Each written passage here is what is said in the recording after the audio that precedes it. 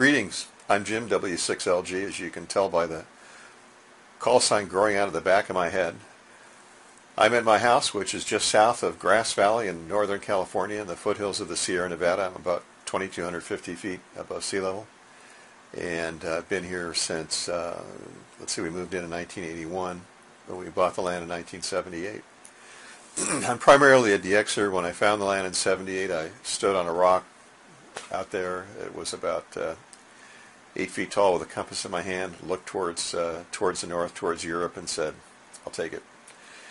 Anyway, I've been licensed since 1963. I was born in 1949, so I was 14 years old.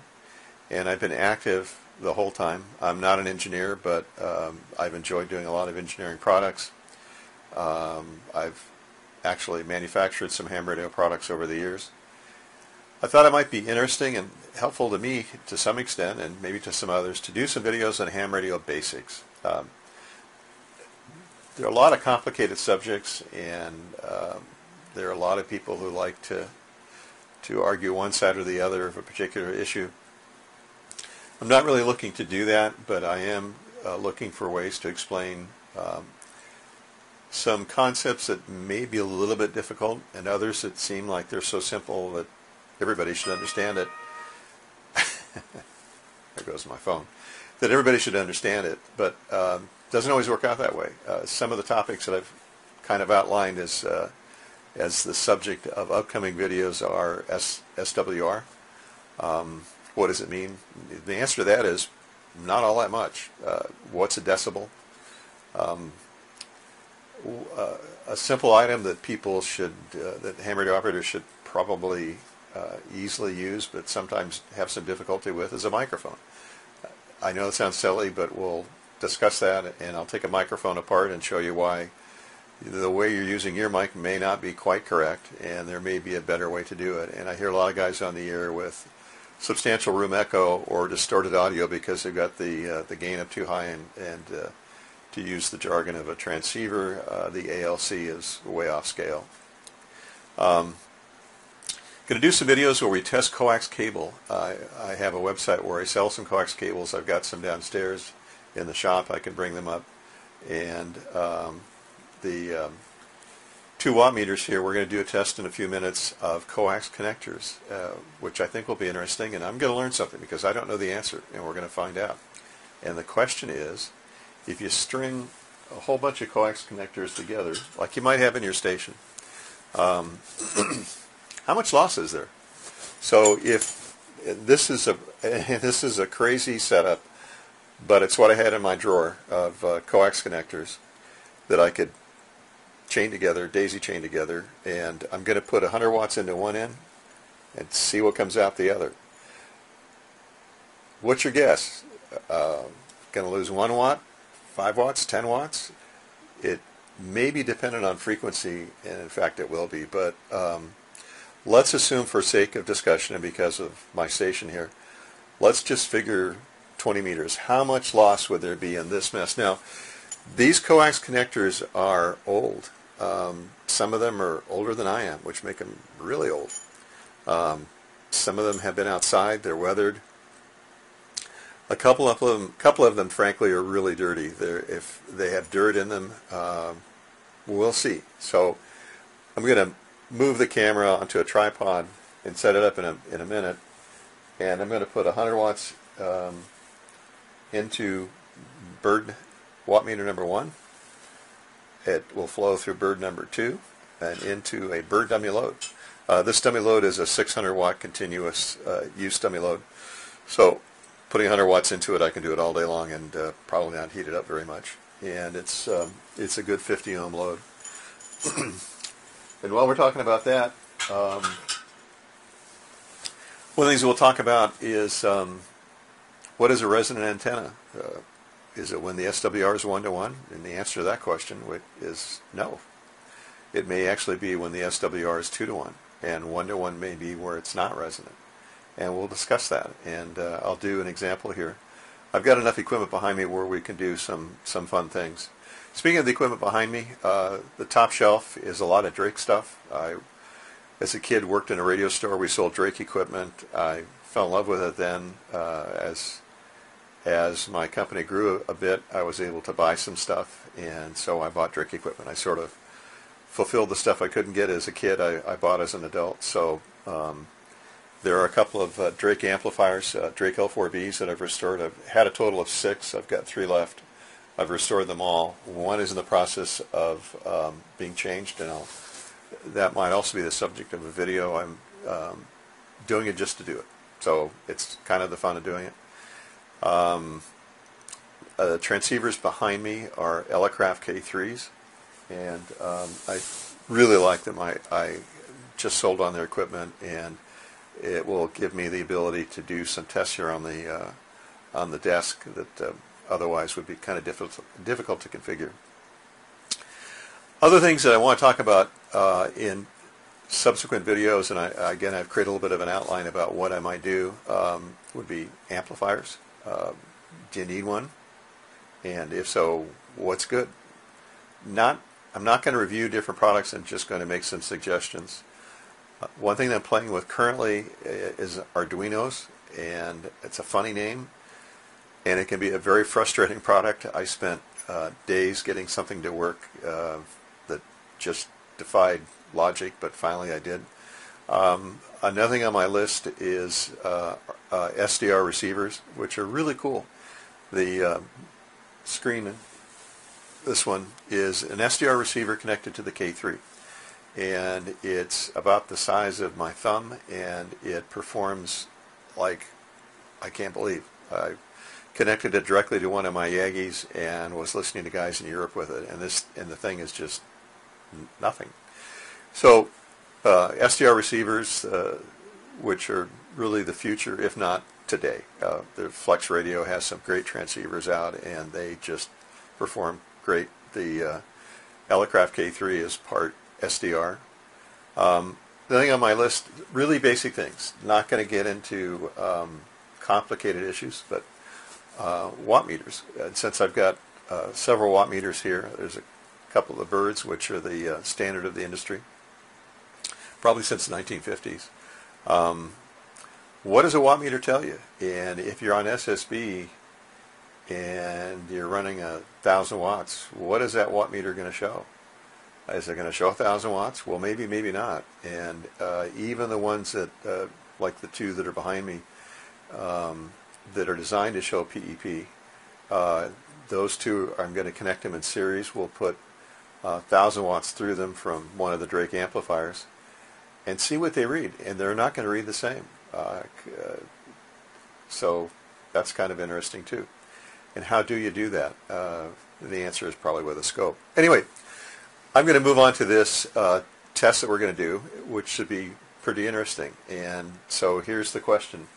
If I have 20 coax connectors together and I'm on 20 meters, how much loss is there in all those coax connectors? And that is really in your station. You might have, I don't know that you'll have 20, but you might have 10 or 12 coax connectors. Where is the loss in the system, and where are you losing RF? I know the answer to the question about coax. You lose a lot in coax, and we're going to discuss the different kinds of coax, including RG8, RG213, LMR 400. What should you use, and why should you use it? As a DXer, I don't want to give up dBs, decibels, power. I want to get as much power to the antenna, and I want the antenna to get as many microvolts to my receiver as it can without losing a bunch of stuff along the way. And I have a rather long feed line down to one of the towers in the backyard. It's a couple hundred feet. So how much am I losing in a couple hundred feet of coax? I have 3 towers up, 3 relatively short towers. 2 of them have 20-meter Yagis. I have a controller that I built that's got vacuum relays. I can pick antenna number 1 or number 2, or 1 and 2, or I can have 1 and 2 with a delay to number 2, a slight delay in its phasing line. Why did I do that? Well, because I could, and it probably doesn't do much for my signal, but it's been kind of fun to experiment with it and to to have one antenna pointed towards Europe on the short path, which is over the North Pole, and the other one on the long path, which is kind of pointed towards Australia, New Zealand. Anyway, I'm going to move the camera because I think it's too far away. If you're a camera guy, as I kind of am now, I've really fallen in love with photography. The camera I'm using that's mounted above a monitor that I'm looking at is a Sony a6000. I've bought a bunch of thrift store lenses. That happens to be a Minolta 1.4 50 millimeter. Tried some other lenses. They weren't very sharp. I have a 24 and a 28, and it just, I don't know, it didn't look very good. So anyway, as I said, I'm going to do kind of a jump cut. When I come back, I'm going to have these 2 watt meters in the frame, and we're going to put 100 watts in from the K3 and see what comes out the other end. First thing we're going to do is test to see that they read the same. The both watt meters, if I put 100 watts in, they both read exactly 100 watts.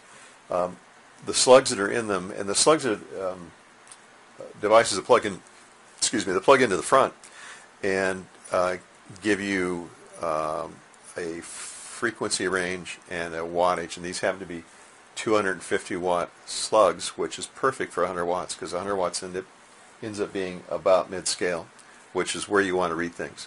So back in a second. Stand by. W6LG. Okay, I'm back. Took a few minutes to set it up, but I think I've got it in focus. First thing I'm going to do is to transmit into the 2 watt meters and into the dummy load. It will not be going out over the air. I don't want to interfere with anybody. 20 meters happens to be wide open to Europe at this time. It's 10 o'clock in the morning. So let's see that both watt meters read exactly the same. And to do that, I'm going to put on my glasses so I can see the scale. But also, do they read 100 watts? If there's a slight variation, what is that? And I'm hoping they'll be both at 100 watts. So I'm going to key in the tune mode the Elecraft K3, and it's going to key the KPA 500 amplifier. I don't need 500 watts. But I thought it would be easier on the transceiver if I run like, I think it's going to take 10 watts, and the KPA 500, which the 500 watt linear is putting out 100. I can do that, I think, all day long without doing any damage, as opposed to running the K3 all the way up and keying it. So let's see what that looks like. And I'm going to check I have no signals, the band is dead, and my SDR receiver shows it's dead. So here we go. Here's tune. Oh, well, that's a lot of power, so let's dial that down. And excuse the back of my head because I know it's going to come into view. Also, by doing it through the amplifier, I can get really precise. So that's right at 100. That's about 101. Oh, let's get them both. See if I can get them both to 100. All right, that's reading 100, 101. That's reading 100. So let's just leave it like it is. I'm going to unkey, which means stop transmitting. So the power is going in here. This is a jumper between the two, and then the jumper to the bird watt meter. So my rather funny-looking group of coax connectors, I'm going to hook them up now. We'll take a second and see what kind of loss we have.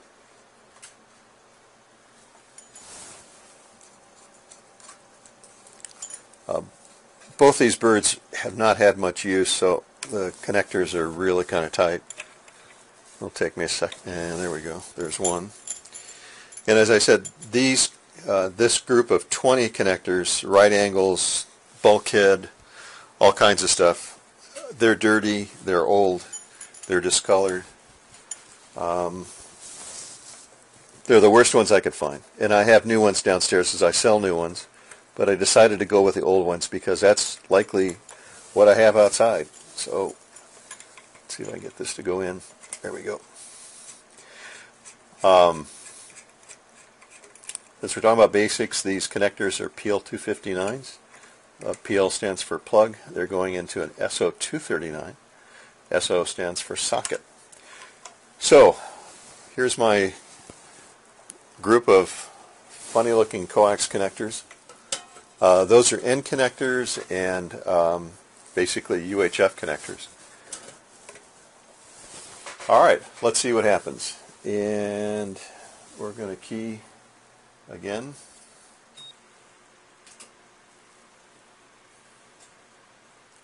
Okay, there we go. Alright, we're back to, and sorry about the back of my head, but I got to look at the meter.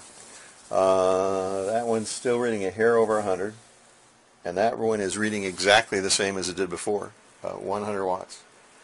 So what I've heard about losing 1/10 of a dB in each of the connectors isn't true, because here I'm putting out exactly the same as I was before. There was 101 watts into that, 100 watts here.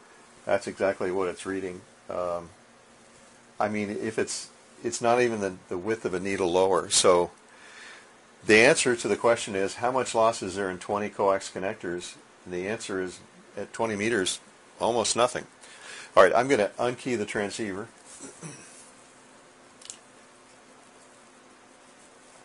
And let it cool down. And then I'm going to put the camera back on the other tripod. So that was our test of coax connectors. Now, if we do this in a subsequent video, I'm going to do the same test, but instead of having coax connectors, we're going to put a length of coax here. And that's where it'll really get interesting. So, again, another jump cut while I move the camera back up to there, back in a flash. It's my second time at ending this video. I was about 2 or 3 minutes into speaking, and the camera shut off. Apparently it got too hot, so I have to talk faster. Anyway, what we learned was a lot of coax connectors don't really create a lot of loss. Coax does, and we'll talk about that later. That one I've done that test before, and it is very interesting. But don't worry about coax connectors. If it's properly installed, it's negligible, if not zero, at 14 megahertz, and probably pretty small at 30 megahertz. More than likely an issue at 2 meters, and certainly in 432 and up, then connectors become really, really important. Anyway, for me this has been really interesting because I didn't know the answer, and now I do. Coax connectors don't have much loss. If you could see these coax connectors, they're absolutely filthy. Some of them go back to war surplus that I bought in the 1960s. I'm going to have to end this video because I'm afraid my camera is going to quit. So for now, thank you for joining me. This is the first of a series of videos on ham radio basics, and a lot of them will be simple things like this. We didn't do any math, but we talked a little bit about decibels and loss. We used some meters, and we'll use those meters again because they're really handy. Anyway, thanks for joining me. See you the next time. I'll try to do another video this week, and if you liked this video, please like it. Subscribe if you can. I'm not looking to make any money. I'm not trying to sell you anything. Just learning experience for me and maybe for you too. Thanks for joining me. 7.3. Oh, 7.3. What does that mean? That's the subject of another video. You might be surprised. And it's not very 73 or best 73s. It's 7.3, and I'll show you where that came from. So for now, 7.3 W6LG. Bye-bye.